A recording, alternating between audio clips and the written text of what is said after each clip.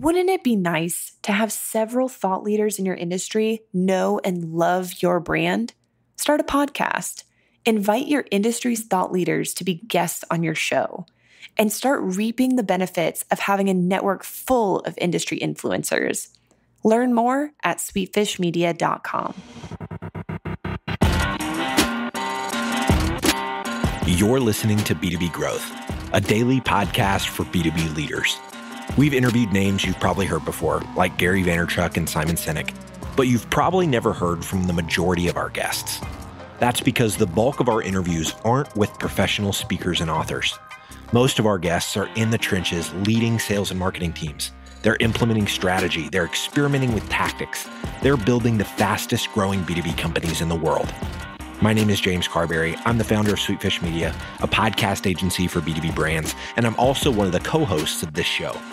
When we're not interviewing sales and marketing leaders, you'll hear stories from behind the scenes of our own business. We'll share the ups and downs of our journey as we attempt to take over the world. Just kidding. Well, maybe. Let's get into the show.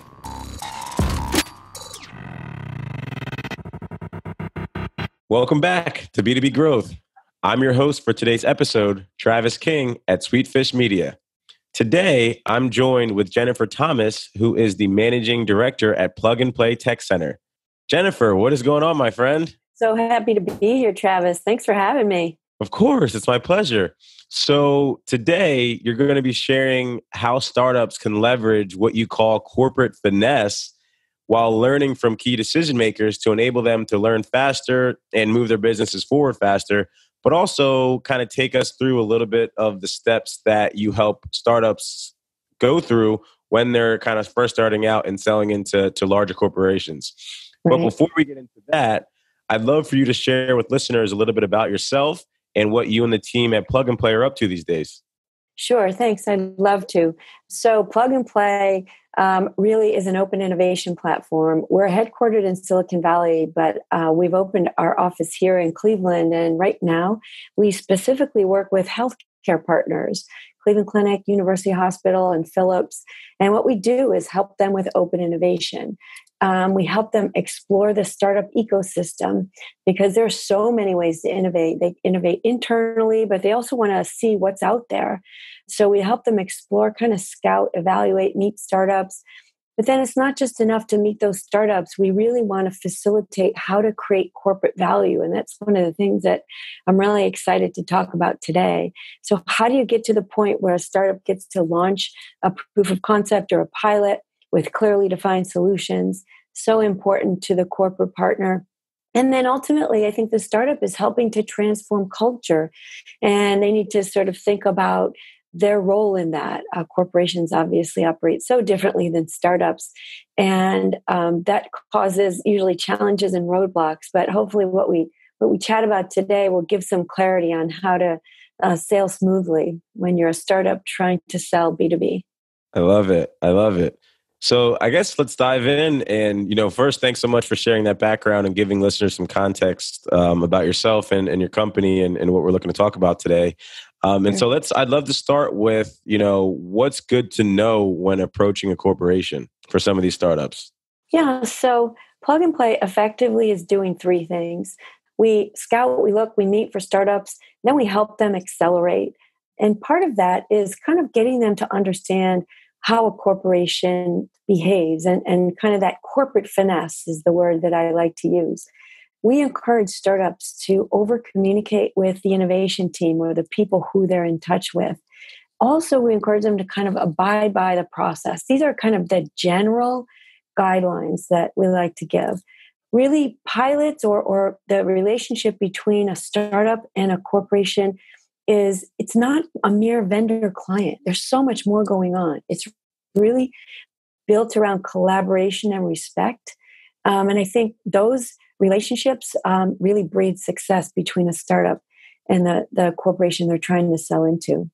And then we encourage the startups to form a relationship with institutional actors, people who have decision-making, not maybe just the innovation team or the VP of innovation, but someone who has the budget and the ability to make decisions. And then finally, we realize that the most successful pilots happen when both sides are flexible. So we tell the startups, be flexible, kind of understand the perspective of the corporation you're trying to sell into, and, sort of get your head around their processes, because they're going to have to abide by those. Right. I really love that point on being flexible, because a lot of times when you're going through as a startup, you're not really paying attention to everything. And like one of the things that I feel like you'd add a lot of value in is like how they pay attention to that timeline. So could you share with us a little bit about like how some startups can pay attention to their timelines and make sure they're being flexible, but they're also staying on task? Exactly. So timelines are so important because startups are just constantly raising money, and they care about finding the funding so that they can hire more people, so they can survive, so they can really, iterate on their product and produce something amazing. And time for a startup is money. So when you're a B2B startup selling into a corporation, corporations move really slowly, and that is super frustrating. So some of the timelines, just to be, we suggest that startups actually sort of map out how long they think it might take. We found that once our startups get into what we call the face-to-face stage, where they're actually meeting face-to-face with a corporation, that it could take between 4 and 8 months for the contract to happen. And sometimes this is called like the pilot period, but you have to be able to know, are you going to have to do a lot of meetings virtually? Can you manage which trip in person is critical? Sometimes the corporations really want you there all the time, but understanding that it will take time. We think that from contract to actually implementation of getting things off the ground could take up to 2 months. So now we're talking maybe 8-10 months, which is a long time in a startup's life. I mean, things could radically change. And we've actually witnessed that it happened, where the pilot happens and we get to contract. And sometimes it is a struggle for the startup, but that time period is really important to understand. And we also think that timing can go faster if the startup focuses on getting the right stakeholders around the table. It might be that their initial contact is not actually the decision maker. We really stress how to get the right stakeholders all together around the table, and go ahead and inquire on that, and you'll move much faster. Got it. And I really love that, because I think that a lot of times, like when you get the right people in the room, and one thing that I'm also thinking about is how can some of these startups and these founders and these other marketers address the decision makers that they're trying to connect with? Like, do you have any tips on how to address the decision makers and addressing their audiences? Yeah. So we found that there are many decision makers inside a corporate partner or corporation, especially in hospitals where we're working right now. So right now, we're working with digital health and pharma startups and really helping them to launch pilots inside hospitals, industry partners, and pharma. And we found that one of the decision maker departments is IT.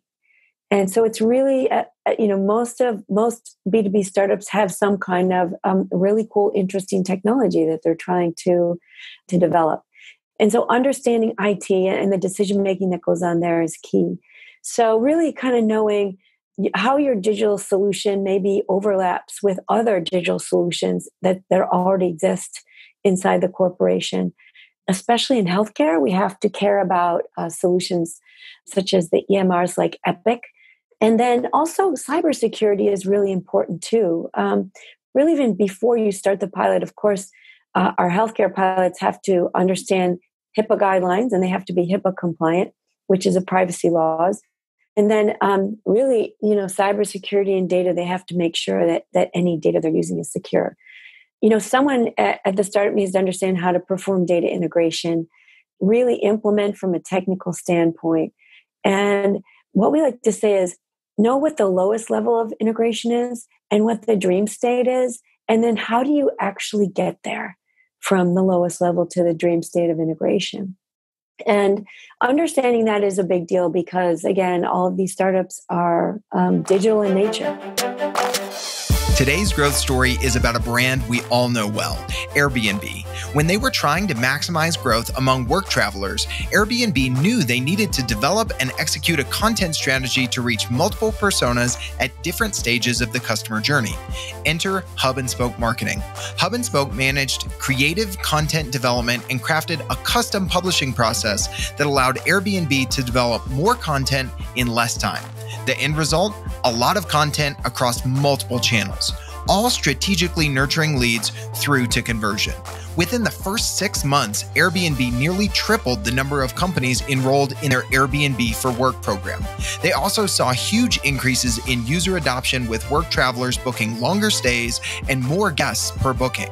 If you're looking for strategic content at scale, I've got a hunch Hub and Spoke can help. Head over to HubSpoke.Marketing/growth to schedule your consultation with a content specialist today. That's HubSpoke.Marketing/growth. All right, let's get back to the show. Got it. And I feel like I really love that, like understanding what the lowest level of integration that you need is. Because a lot of times in startups and when you want to create something new, everybody goes out and thinks like, oh, I have to make this like giant platform, hire 35 engineers. And I'm like, guys, couldn't we just have used a spreadsheet in a document? Like very simply, but a lot of times when you're in this, like we got to build mode, a lot of times you think too fast and you're like, wait, what is the minimal viable integration that we could possibly do in this pilot to make this successful to then earn the next stage of this relationship? Right. And really understanding that your corporation's existing structure.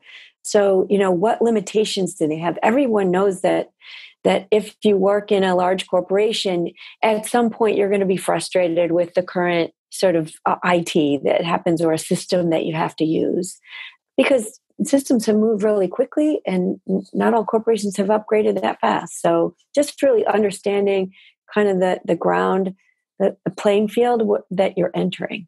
Got it. And kind of segueing a little bit into what to expect and, some sort of guidance on how some of these startups, because it sounds like there's a lot of these ideas that are out there, but how does one, set either pricing or set a strategy around like how these pilots go? Because these take time, energy, effort, and money. So like, could you share with listeners a little bit about, some tips on pricing and what to expect? Yeah. Before I get to pricing, if you don't mind, I'd like to talk a little bit about maybe some understanding some of the institutional actors that a startup needs to really start to work with. But like just familiarizing yourself with the stakeholders, like who will be involved, is like, who's the manager, who's the champion. For healthcare startups, we say, who's your clinical champion, such as like the doctor or the physician or surgeon. How do they actually work with maybe a workflow champion, someone like on a front line, or someone who maybe is in the innovation department who actually helps you facilitate? And then who is the actual internal decision maker? That's so important, right?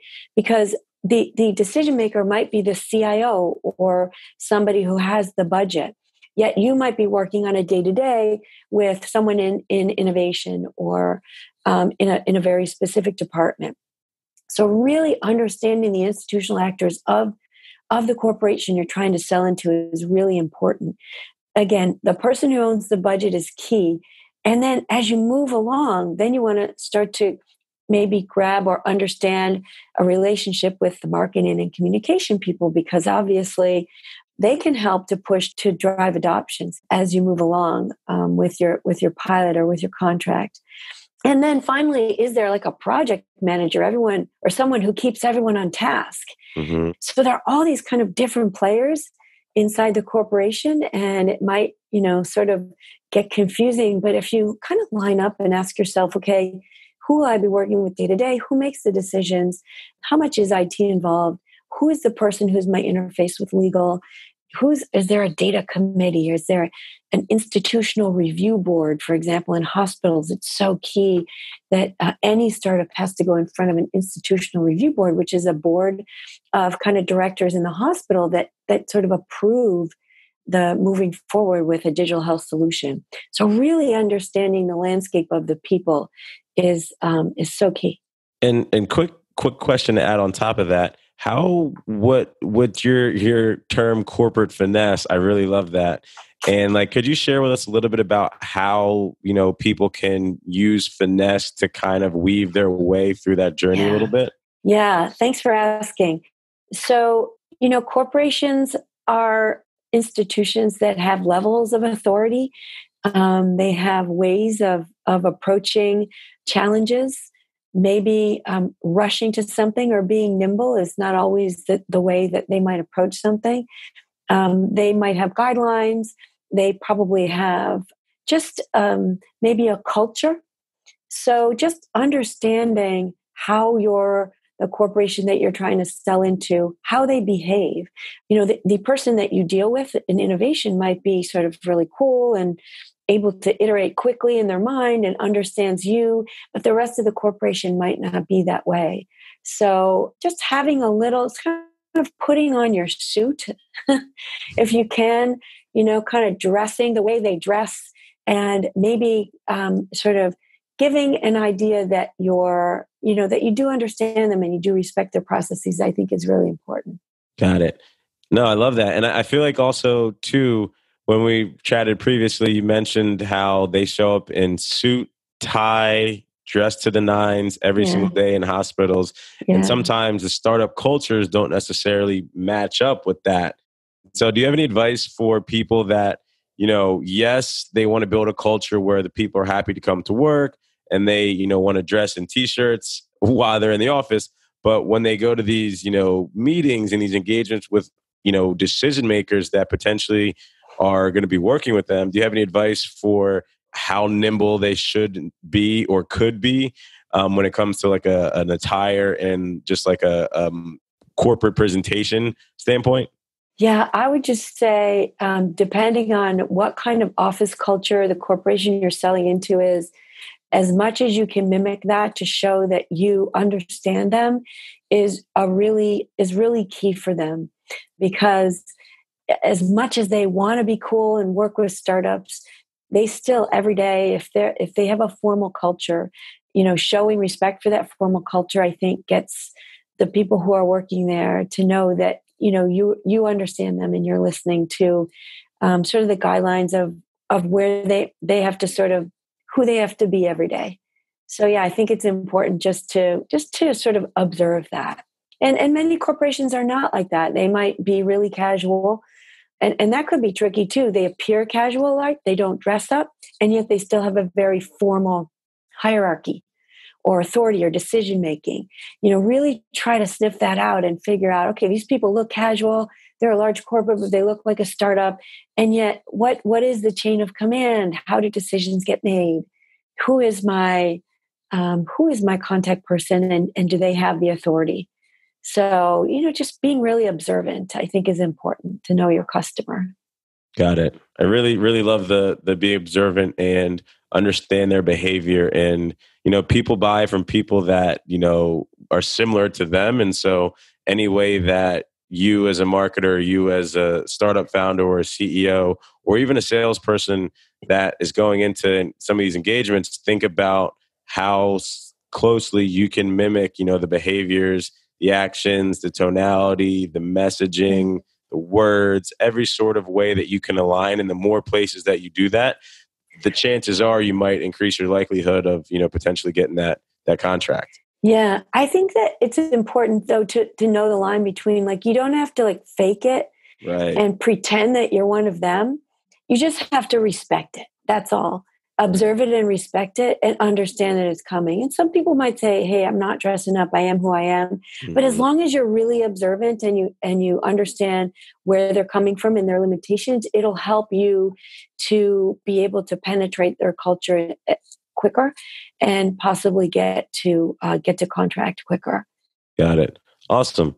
Well, Jennifer, this has been such a great interview. Is there anything, before we wrap up, is there any other points that you want to touch on that you feel would add value to the listeners?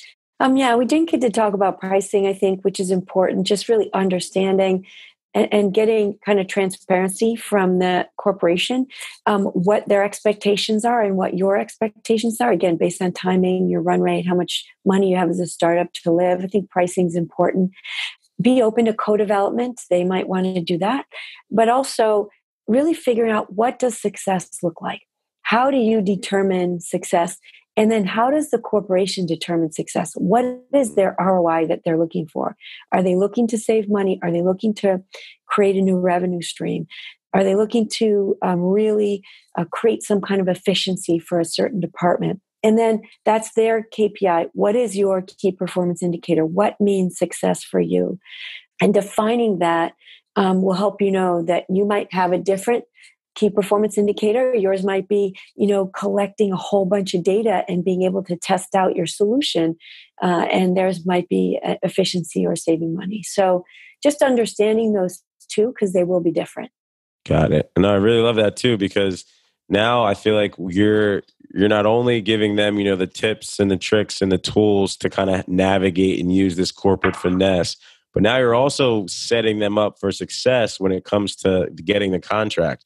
Right. So could you share really quickly a little bit about how some, companies that are navigating like this could, potentially get contracts, or what that process looks like really briefly? Yeah. So just quickly, usually you need some kind of evaluation agreement that says, whether the sort of pilot or the proof of concept stage is free or it's paid. There should be a template that you can, that around that issue. A statement of work describing what the startup and the corporate partner or the hospital are working on together. What are the goals? What's the timeline, metrics, roles? The startups should really create their scope of work with the person who's like that champion, their manager. And again, we think or hope there should be some template for that. And then asking them to maybe edit or modify it so that it fits both parties. But you do want to have all that stuff obviously in writing. I think that's pretty obvious to a startup, but just checking off those boxes is really important. Love that. Really, really appreciate that, Jennifer. So for listeners out there, B2B growth has always been about highlighting the tactics, strategies B2B leaders can apply to their own teams in order to achieve explosive growth. So Jennifer, I'd love to hear from you what new marketing or sales strategy your team is currently either taking a crack at or thinking about in the near future. Oh, wow. Marketing or sales strategy. So I guess from our perspective at Plug and Play Cleveland, and how we approach marketing and sales is it's really all about having an authentic product and building strong relationships. Because once you have that, your customers will appreciate what you're offering and they'll come back to you and they'll be able to recommend you to others. So those are really two sort of keywords that I like to use. Be authentic in your product and have really great relationships with your customer. Love it. So you guys heard it first from Jennifer. Make sure your product's authentic, no fakes, no gimmicks out here. And also make sure you build strong relationships using this corporate finesse that she shared with us. So this has been such a great conversation, Jennifer. If listeners want to stay connected with you or follow up to ask any other questions on any of the stuff that you shared, what's the best way for them to connect with you? Sure. So I would say that anybody could sort of reach out to me on Twitter. I'm at Jen Thomas Tweet, or they can email me directly, jennifer@pnptc.com. Thanks, Jennifer. We really appreciate you being on the show Travis. today. Of course. It was my pleasure. Such a fun conversation. Good luck and give me a call anytime. We totally get it. We publish a ton of content on this podcast, and it can be a lot to keep up with. That's why we've started the B2B Growth Big Three, a no-fluff email that boils down our 3 biggest takeaways from an entire week of episodes. Sign up today at sweetfishmedia.com/big3. That's sweetfishmedia.com/big3.